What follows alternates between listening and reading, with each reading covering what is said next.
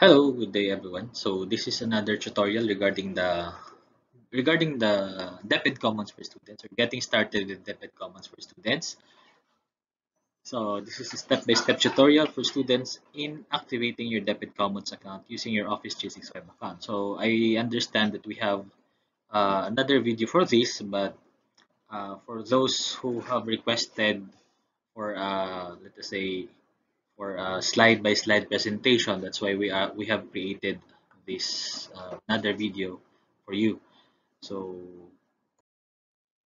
the first thing that you need to do is for you to receive your DepEd official email account from your school information technology officers or your advisors maybe or your teachers in ICT. So you should be receiving from them your official Office 365 accounts. So for example, if your LRN is 654321987123, your email address or your Office 365 address should look something like this: 654321987123 at r8.deped.gov.ph. Since this example, this is from Region 8. Now, if you're from Region 3 or let's say Region 3, that should be R3 there, R3-1 or R3-2. Now, if you are also coming from other regions, for example, in Region 10, that should be in R10, depending on what region do you belong. Okay, so those numbers there before that at symbol there is actually your LRN or your learner resource number. Tama ba? Okay, basta yun yung LRN yun. Nasa LIS nyo po yan. Yan yung inyong, kumbaga, unique number in LIS. So, and also make sure that you have already nakaset up na po, working and activated po yung inyong Office 365 accounts before going to the next step. Okay, before going to the next step. Kaya I would advise for you to go first to my other video, tutorial po kung paano i-set up yung inyong mga Office 365 accounts sa mga first time pong gagamit ng kanilang mga Office 365 accounts. So we have another video for that for those students who are trying to open their Office 365 accounts for the very first time. Okay? So make sure na gumagana po yan. You can go to your Office 365 dashboard before proceeding to the next step. Otherwise, you need to set up first your Office 365 and maybe ask the help of your advisors or your teachers or your co-students na nakapag-set up na nila mga Office 365 accounts. So, after that, you go to the website of the DepEd Commons is commons.deped.gov.ph. So this is the landing page of the DepEd Commons. So dito po sa part na to, nandyan yung button na kailangan nyo i-click, and that is your activate your student account. So you need to click activate your student account na button, and then you will be redirected to this page. So dito, you're going to put here yung email address ninyo kanina, that's your Office 365 account, LRN ninyo, at R8, for example, at r8.deped.gov.ph if you're coming from Region 8, or depende na po yan kung saan region kayo, yun po yung kasunod ng at na symbol na yon. So, at R8 or at R10, at R3-1, at then .deped.gov.ph. Again, ilalagay po ninyo dito yung inyong official na Office 365 accounts ng mga students. And then, after this, you're going to click this Send Activation Instructions para magpadala yan ng activation instructions dun po sa email ninyo. Yung email ninyo, via Outlook po yan, magpapadala yan, makaka-receive dapat kayo no, ng email coming from the DepEd Commons na mailer. Okay? Nagkakaroon ng problema kasi supposedly, naka-preload na yung mga accounts ninyo, pero may mga cases tayo na as of August 7, hindi pa kayo officially enrolled. Noong August 7, 2020, hindi pa kayo officially enrolled sa LIS ng inyong mga kanya-kanyang schools. Meron ding chance na baka nasa ibang school ka pa naka-enroll, then after August 7, you have decided to transfer to another school. That's why hindi pa po makita yung account ninyo preloaded in the what do you call this, the DepEd Commons database. Kaya yung iba nagkakaroon ng ganitong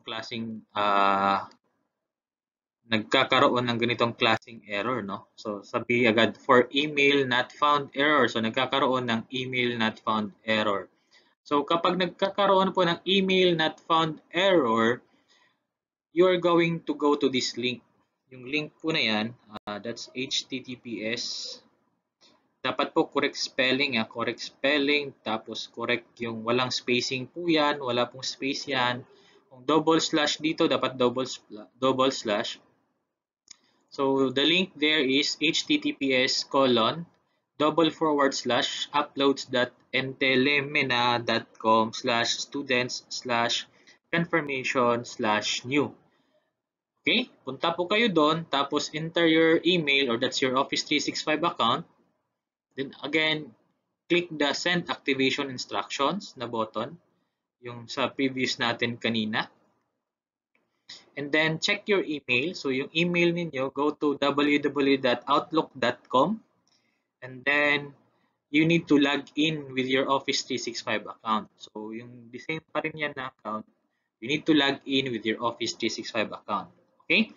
Tapos, para makapag-proceed kayo, dun nga sa sinasabi ko kanina, may magpapadala ng DepEd email, yung check your Outlook account or your DepEd email account, tapos dapat may nagpadala doon na yung subject is DepEd Commons Student Account Activation. Yan yung subject ng email. DepEd Commons Student Account Activation. Tapos, for security purposes daw, kindly ensure that the email was sent, yung sender dapat ng email ay si DepEd Commons mailer. Okay? Yung sender dapat ng email ay si DepEd Commons mailer. Other than that, wag i-delete na lang po natin yung email kasi baka phishing yan or spam na message or na email coming from unauthorized sender. So check po natin muna na yung sender ay si DepEd Commons mailer. Tapos yung subject niya is DepEd Commons Student Account Activation. Parang ganito po yung makikita ninyong email ninyo dun sa na pinadala ng DepEd Commons. Tapos pansinin po ninyo yung part na to, yung meron pong LRN yung email ninyo, tapos katabi niya meron siyang click on this link, yung blue na color. Okay? Kasi yan po yung i-click niyo after. So on your received email, click the appropriate link to start activating your DepEd Commons student account. So may link po diyan, ito 'yon. After your Office 365 account dito, to activate blah blah blah, click on this link. So kapag sinabing click on this link, wag ka na pong maghanap kung nasaan yung sinasabi niyang link. Yung click on this link mismo na word, yan po yung meron pong hyperlink para po ma-divert ka po, ma-redirect ka dun sa sinasabi niyang kailangan mong ma-update na password para ma-set up daw yung password mo. And then you can proceed to update your profile. Okay? Now, after clicking that link, you will be redirected to a page where you can change your password and it should contain at least 8 characters yung password po ninyo. 8 or more kasi at least nga, di ba? Then when done, click the button that says change my password. So dun po sa change my password na ito yung dialog box na to, kailangan mong mag-change ng password dun sa DepEd Commons account mo. Hindi po necessarily na yung DepEd Commons account mo at yung password mo sa Office 365 na account ay magkapareho. Okay? Hindi po ibig sabihin na dahil sa nag-change password ka dito, mag-change din yung password ng iyong Office 365 account. Ulitin ko po yun kasi kadalasan yan po yung maling perception na natatanggap namin. Na kapag nag-change daw sila ng password dito sa DepEd Commons, yung iniisip ng iba, na-change din yung password nila dun sa Office 365. Hindi po. Magkaiba po yung password talaga ng Office 365 account ninyo tsaka yung password na gagawin ninyo dito ngayon sa DepEd Commons. Hindi po necessarily pareho sila. Pero kung gusto nyo namang magpareho lang, gawin yung pareho yung password mo sa Office 365, yun na rin yung gamitin mo dito sa DepEd Commons. But we are not advising that kind of setup kasi kung sakaling may mangyaring masama, like for example, na-hack yung account ninyo sa Office 365, automatic na rin pong ma-hack yung account na yun in your DepEd Commons kasi nga pareho naman yung account, yung password credentials na ginagamit mo. Okay? So just type the password in the first box dito. Kung ano yung password, tandaan at least 8 characters. Kung ano yung tinype mo dito sa first box, dapat ganun din yung itatype mo dito sa second box dito sa password confirmation. So kung anong ginawa mong capitalization, ganun dapat yon. Kung may number, may spacing, dapat parehong-pareho dito sa first box yung ilalagay mo dito sa second box. Okay? And then, you're going now to click this change my password na button dito sa side na to. Okay? Yung may blue na button.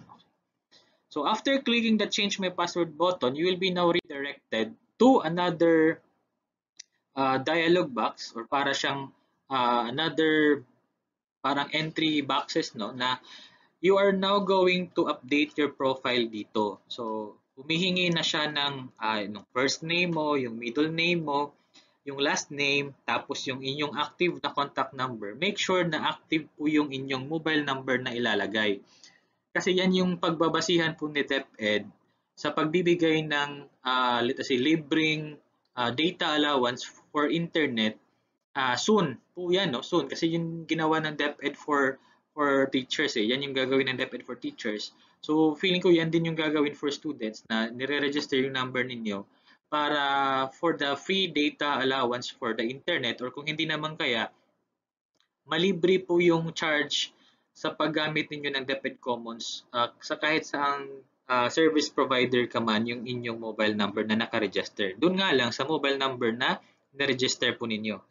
Then, tinatanong din dyan kung anong grade ka, anong section, tapos ano yung pangalan ng advisor mo. Para matag ka kung saang teachers ka, ginagamit yan ng DepEd yata sa plano nila for the learning management system na gagawin sa buong Pilipinas. Okay?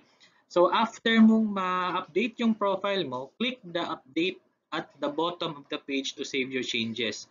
Huwag po ninyong kakalimutang i-click yung update na button dyan sa baba para po ma-save yung changes or yung ginawa mong pag-update ng inyong pangalan tsaka ng password.